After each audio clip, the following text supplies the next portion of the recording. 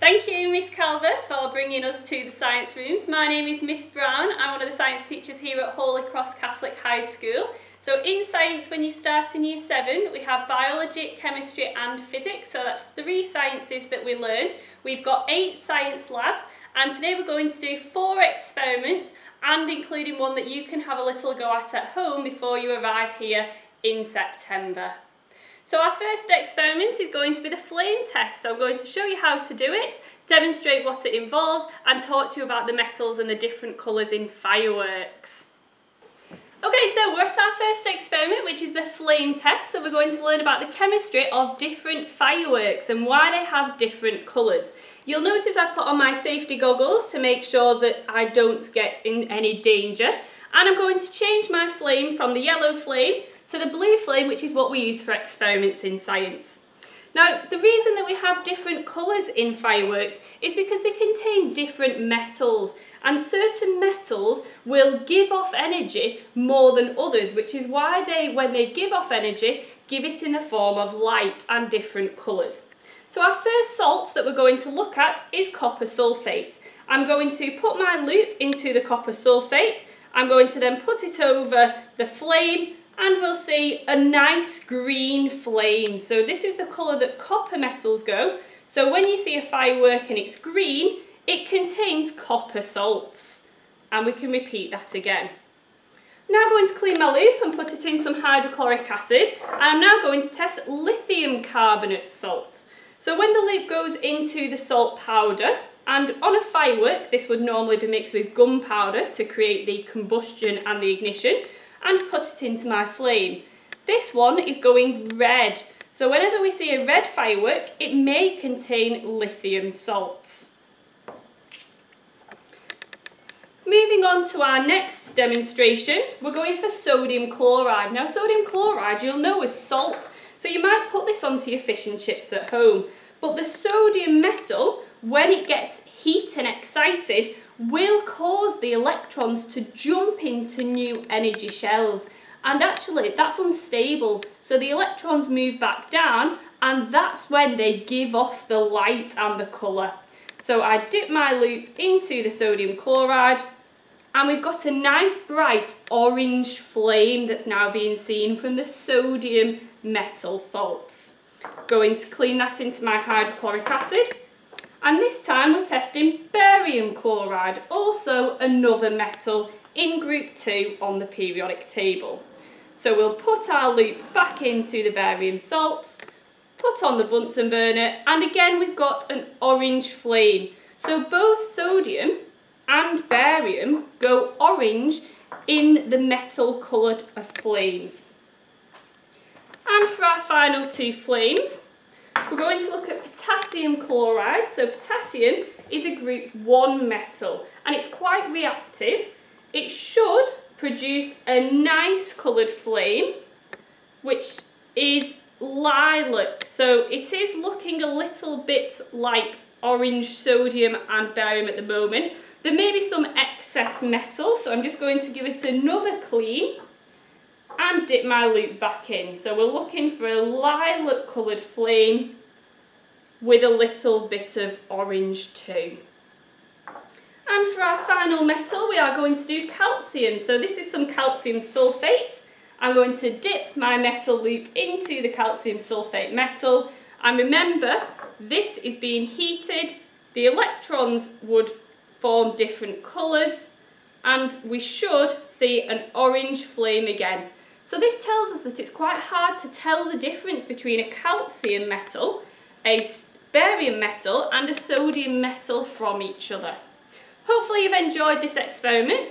So what I would now like you to do is, using the email address below on this screen, I would like you to design your own firework using the different metals and give the different colours of names of salts that you would put into your firework. We look forward to seeing your pictures. Following on from the flame experiment, we're now going to look at that at a little bit more detail. So what I'm going to do is put the metal salts for copper sulfate and for lithium carbonate into 2 Petri dishes, and this time I'm going to put some methanol over them. Now methanol is an alcohol and it's highly flammable, so when we light it using the flame from the Bunsen burner, we should get a nice big flame that's being exerted with the different colours for the copper, which we saw as being green, and for the lithium, which we saw as being red. So I'm now going to put my pipette into the methanol, and I'm just going to sprinkle the methanol over the metal salts in the Petri dishes. A generous helping of methanol should produce a nice clear flame. Now remember, because methanol is very flammable, it must be done in a science lab, so it's safe for the teacher to take part in. And I'm now going to use my splint to light the flames. So I'm going to take a piece of my Bunsen burner. I'm now going to light the splint, and I'm just going to put it in and around the Petri dish. Now, because of the fact it's hot and it's a flame, the methanol is highly flammable, it will ignite. And we should now be able to see the nice green colour of the copper and the red colour of the lithium starting to come through.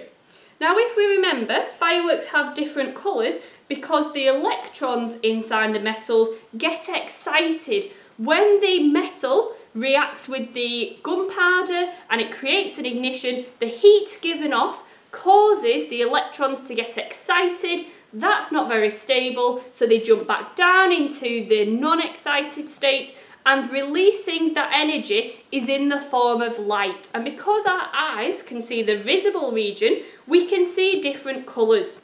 So the reason we have different colours is because different metals drop down to different levels. We're now going to be testing for different gases. We're going to do some experiments that are going to test for oxygen gas and for hydrogen gas. Now the first experiment we're going to do is a reaction of hydrochloric acid. This is 2 molar, so it's quite concentrated, and we're going to react it with magnesium powder. Now for this experiment, we're going to use a pipette again to put some of the hydrochloric acid into a boiling tube. Now the hydrochloric acid, as I've mentioned, is 2 molar, so that's quite corrosive, which means that it can cause burns to the skin if you were to come into contact. I've now put my hydrochloric acid into my boiling tube, and I'm going to use a spatula to add in magnesium powder. Now the magnesium powder, we don't need a lot of it. When we put it into the boiling tube, a reaction will take place between the magnesium and the hydrochloric acid.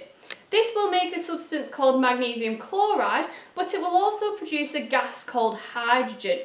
Now when I put the magnesium into the hydrochloric acid, I'm going to cover the top. Now you'll notice that this is to prevent any of the hydrogen gas escaping.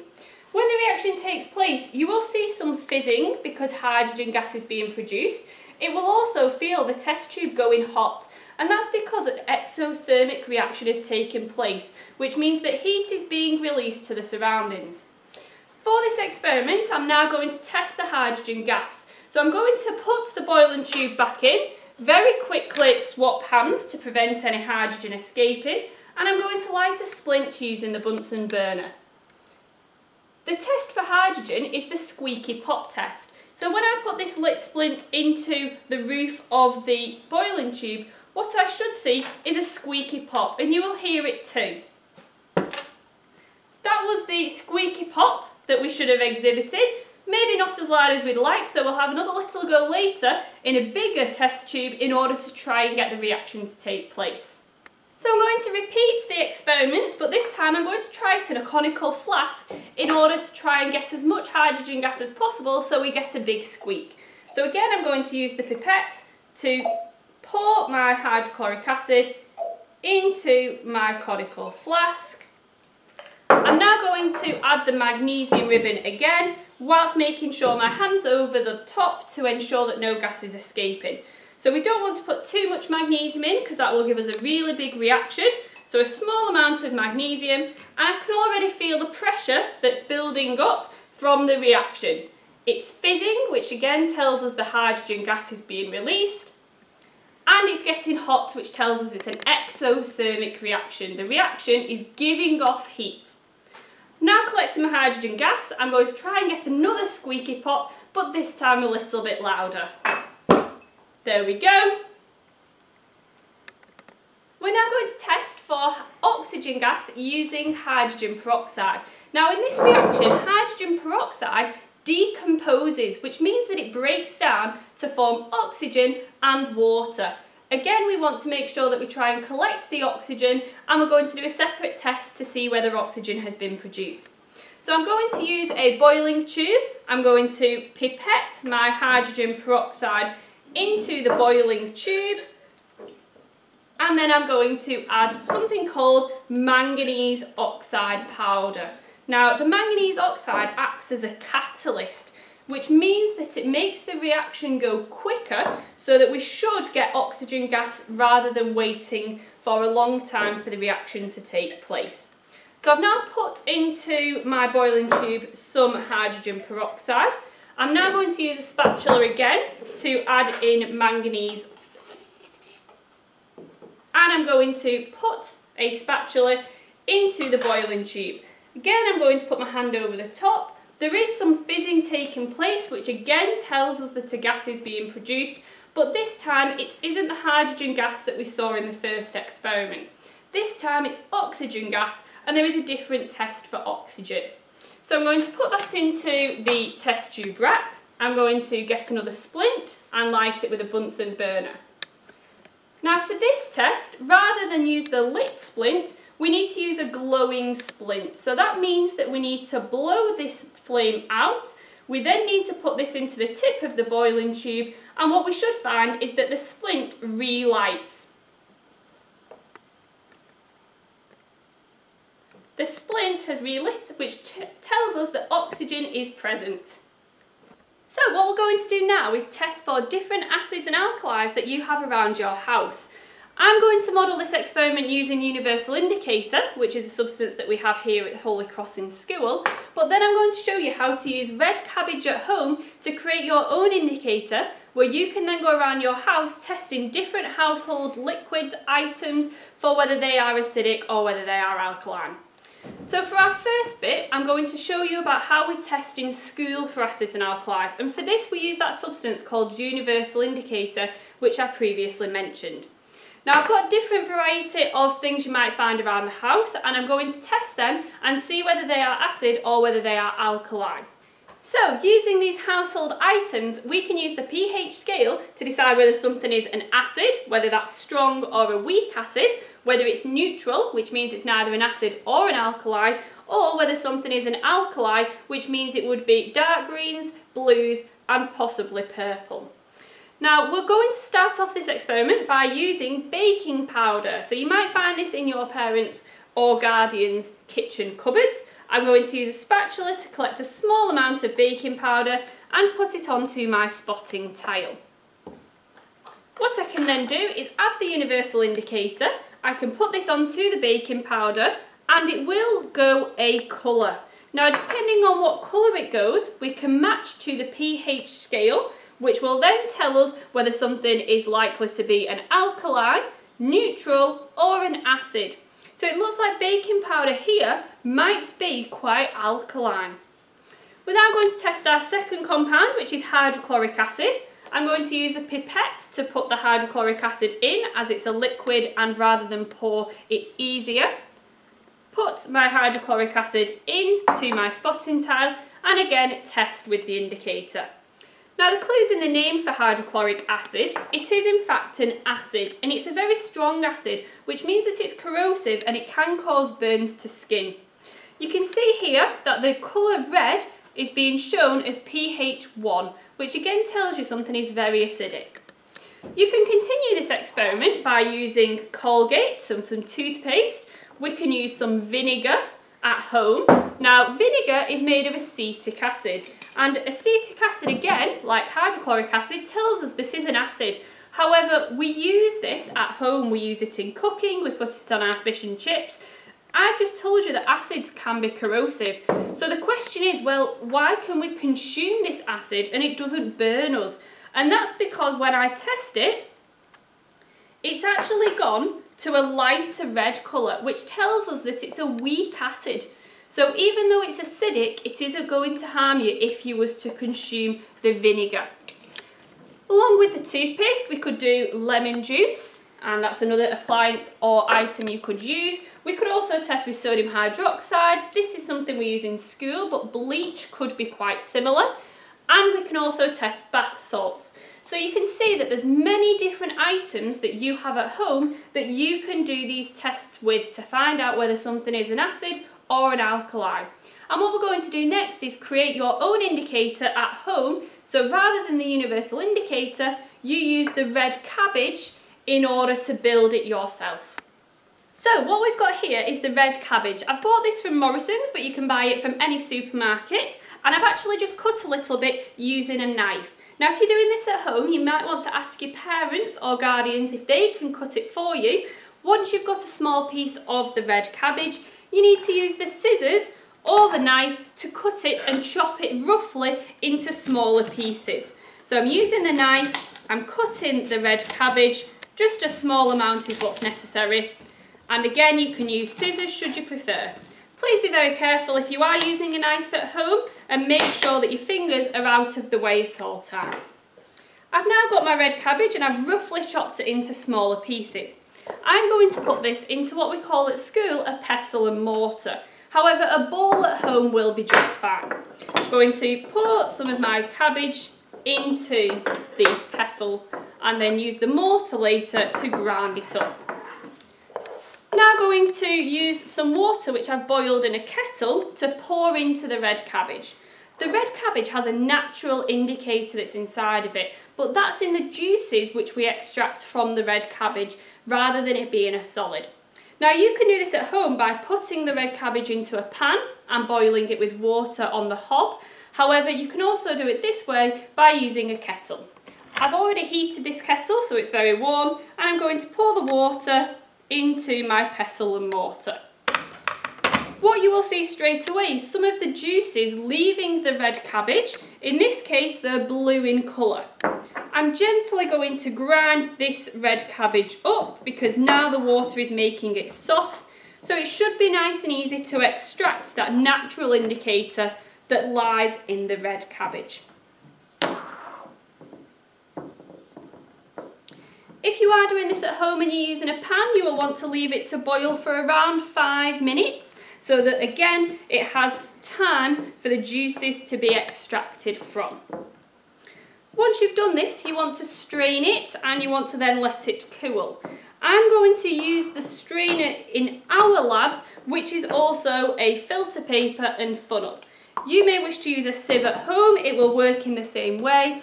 All it's doing is removing the large pieces of cabbage from the natural indicator itself. Just remove those.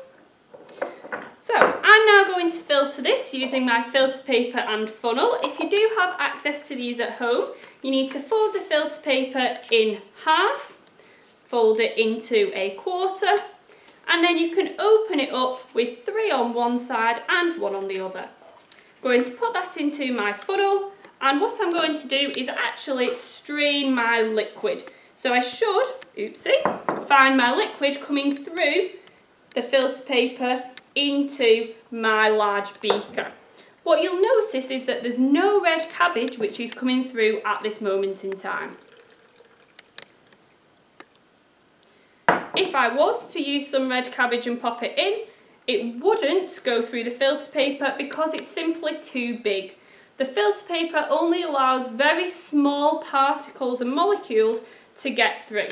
And you can see that I'm collecting my indicator, which should be roughly purple in colour, in my beaker. I've now managed to get my filtrate, which is my universal indicator, into my large beaker, and I'm just going to put it into a smaller beaker. You can do this with a cup at home just to make sure that it's easy for me to use. I'm going to actually now remove my filter paper from my funnel, and I'm going to put that into my old discarded cabbage. I've now got my red cabbage indicator in the beaker or cup, whichever you have chosen to do. What I'm now going to do is test some items that you might find around the house to see whether they are acid and alkaline. For the red cabbage indicator, it doesn't quite match up to the original pH scale that I showed you before. What you will now see on the screen is a red cabbage indicator pH scale, so you can see whether your appliances are acid or alkaline. I'm going to test the lemon juice first, so I'm going to take the cap off the lemon juice. It's usually quite sweet and quite sour. I'm going to put it into my spotting tiles, and I'm going to use a pipette in order to extract some of my red cabbage indicator and test it. Now you'll notice from your screens that a weak acid will go pink in colour, and that's what lemon juice is, a weak acid. It's not going to be painful, it's not going to burn or hurt you, however it is very acidic in taste. I'm now going to test sodium hydroxide. You might like to try bleach at home, making sure that you've got an adult present whilst you are doing this experiment. I'm going to use my pipette to get some sodium hydroxide, put it into my spotting tile, and using my indicator I'm going to see whether it's an acid or an alkaline. In this case it's gone green. Roughly that is pH 10 to 11 on the red cabbage indicator scale, so you'll notice that this is quite alkaline, and when you try bleach at home that should also go alkaline in colour. There are some other substances you may wish to try, for example washing up liquid, the vinegar from before, or maybe some foods that are in your kitchen, soap, shampoos, conditioner. Really you can do this with anything. But make sure that you're looking at the screen which tells you whether it's an acid or an alkali, and we hope that you enjoy this. Please do put any videos or pictures of you performing this experiment and send to our email address below. So for our final experiment I'm going to do a demonstration on Mrs. Moss. What I'm going to do is set her hand on fire. For this experiment we're going to call it methane bubbles. Now you definitely cannot do this experiment at home. You must not try this. It needs to be done by a trained chemist in a science lab. So what I'm going to do is firstly add some water to a tray. After I've added the water to a tray, I'm then going to add some washing up liquid. I'm going to bubble through some methane gas from our gas taps in school, and we're going to actually ignite the methane bubbles, which will create a fire-like result. The reason that I'm adding the water and the washing up liquid is because it's really important that we don't burn Mrs. Moss when this reaction is taking place. It is a fire, which means that it's going to give off lots of heat in, again, an exothermic reaction, like the magnesium and hydrochloric acid reaction, but it should not harm her in any way. Once I've got my tray, I'm now going to add washing up liquid. Remember, the washing up liquid is to prevent any harm going to Mrs. Moss.